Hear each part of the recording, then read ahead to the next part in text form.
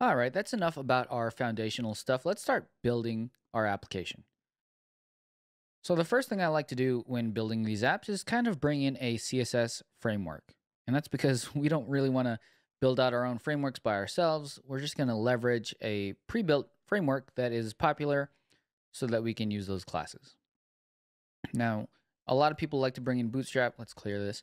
To bring in Bootstrap, you would go npm install save, and you would install Bootstrap. And that would add this to the node modules folder, and then you could install it from there. This is the way we'll use npm to bring in packages. Instead of Bootstrap, though, I'm going to go ahead and use Bulma. And if you're not familiar with Bulma, let's go check it out. Bulma.io. Bulma is my current favorite framework to use right now. Bootstrap 4 is really good as well. So is Foundation. But if you go look at docs, let's go to layout. This layout section is why I really like Bulma. You have your containers and all that good stuff for the grid, but the fun parts are the hero sections here. And if you scroll down, you can do like a full height hero section where those, here we go. And then you can add menus to it. So I just like Bulmas because they give you a little bit more of the layout side of things. So we're going to bring in Bulma. You can go ahead and bring in Bootstrap if you like that. But let's go back over here. So we have added npm install save Bulma. And what the save flag does is it adds it to package.json under dependencies. Yep, right there. Version 0.6.2. Now, how do we add CSS to our Angular CLI project? Well, if we go to angularcli.json, this is our overall configuration for our Angular app. And down here, you can see there's a styles array that has that styles.scss file right here. But we want to add the Bulma CSS file, and that's from node modules. And let's scroll down. Where's the B's? BU. We'll refresh the folder list and come back up. Bulma CSS, Bulma.css. And this is the file we want. So let's right click, copy path, and we'll go here, paste that in. And this is going to be relative from the source folder. So we're going to say backout one, and then let's do forward slashes for these. All right, so that's how we're going to add our Bulma CSS to our overall Angular application. So when Angular runs, it's going to look at the styles array and say, okay, we want Bulma.css, and then we also want the styles.scss file. And same goes for scripts, but usually scripts are going to be imported inside of our Angular app files. So we'll save this, and let's run ngserve again. All right, that's all loaded up. And if we go back to our site, you notice that the font has changed a little bit, and that is Bulma being loaded. So if we go back over here, let's close this out. That's how we add Bulma to our CSS files. Alternatively, if you wanted to add the actual Sass files, you could do that as well. Let's move right along and start building out our application. Now that we have a good CSS foundation, we don't have to worry about styling too much. Let's start building our Angular parts. I want to take a step back now and let's talk about the foundations of Angular. And we'll just have, instead of slides, we're going to do this right in our editor. So the way that Angular works is it has a couple different concepts around it. And the first one is going to be modules. Now, modules are going to be the way that we can organize parts of our Angular applications into sections. And if we open up app module and zoom out, since that is giant, let's zoom out a little. Okay. Now what happens here is we have our imports, our ES6 imports, and you'll see a lot of ES6 imports in Angular. You'll see it a lot in React. That's just the way that the JavaScript world is moving. And I really like the import statements because instead of just trying to grab things globally, like if you're using jQuery, you just use $, and maybe you didn't load the jQuery library yet, $, wouldn't work. But here, we'll know exactly what we're using. Now, declarations, we're using app component. Imports are the modules we're importing. Providers are services. And Bootstrap is what's going to start our application. So I know that sounds like a lot, but really, an ng module, and this is what's called a decorator. And a decorator is a way we can add extra metadata to this class. So instead of configuring all this stuff inside the class, we can say declarations here. We're just adding a decorator here. So this kind of tells this class what it's going to be using. So we have our main app module, and this is where we're going to register everything for this main part of our application. Now, the cool thing is you noticed that when we did our demo, the user section was lazy loaded. We told the user section, hey, load this users module, which we'll create in a later lesson. And that's how lazy loading works. These modules help Angular to know what sections are what in our application. So if we want to use something, just remember to register it in a module, and then our Angular will know that it exists and know how to use it.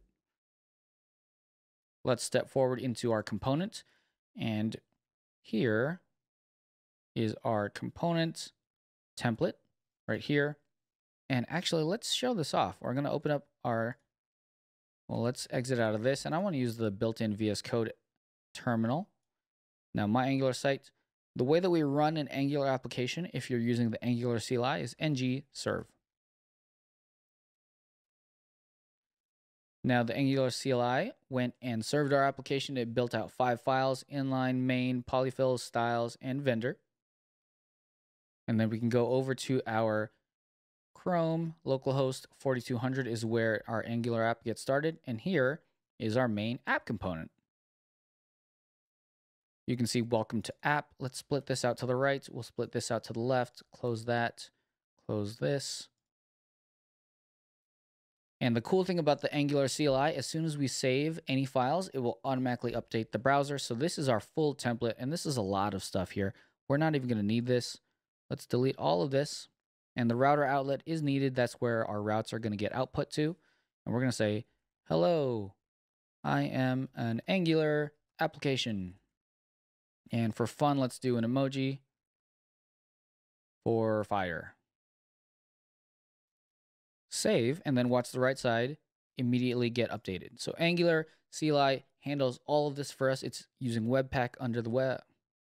It's using Webpack Dev Server to do all of this hot reloading and fun stuff. So that's what the Angular CLI does for us, right? We start up our application with one line, and then we serve it with one line, and then we can just start working, and it automatically updates. But this is going to be the foundation for an Angular component. We have our component decorator, and then we have our component class and our template. And we'll see how we can build out more components really soon, but components are a really good way to build up our application into modularized parts. And then we'll look at our app routing module, const routes. This is where we're going to be writing out our routes. And the cool thing about TypeScript, if you're not sold on TypeScript, and I wasn't at first, but now I'm a really big fan of TypeScript. Where did that come from? TypeScript, by typing things, it helps you to find errors quickly. And also it self-documents your code. So you know that this routes, and you could totally do it without the typings, right? You can say just const routes is equal to, I don't know, let's write in some random path is going to be blank, and the component we're going to use. And here, let's talk about component name. We'll say home component. And that'll be something we build, right? But if we don't know what's going on in this routes, okay, path, component name, this probably won't work because it won't work. We would have to go into the Angular documentation, find the routes documentation, and figure out exactly what to call this route, how we would create this route. But since we had routes here, and we'll click save, Angular and TypeScript can tell us that we're already making errors. So if I hover over this, it'll say component name is not assignable to a route. Oh, okay. Well, let's try component. Okay, so we'll delete that. Component is now normal. No errors there. If we go to home component, cannot find name home component. So this TypeScript is really, really good at finding errors for us before we actually go to our browser and have to inspect element over there. So if we do this and I start typing, let's delete that. If I start typing in component, Angular and TypeScript already know, hey, do you want to use component? So this is what we call self-documenting, and the typings from TypeScript help us build faster. So we'll say, okay, I want component, home component, And we haven't defined that yet, but that's kind of the idea behind TypeScript, is by using types and saying, oh, this is going to be of type routes, this array, it helps us to build faster because our documentation is right in our editor. So that's the routing module. And then notice we have the router module. We're exporting the routing module. And if we go back to, do I need to save that? Yeah, I do need to save that. So let's save this, close that, close a couple more things. And let's go back into app module. Notice that our app routing module is here. So this ng module, this main app module, is where we register everything, and we'll see that soon. So this is kind of the foundation of an Angular application. You have modules, you have components, and all of those get put together to build out our app.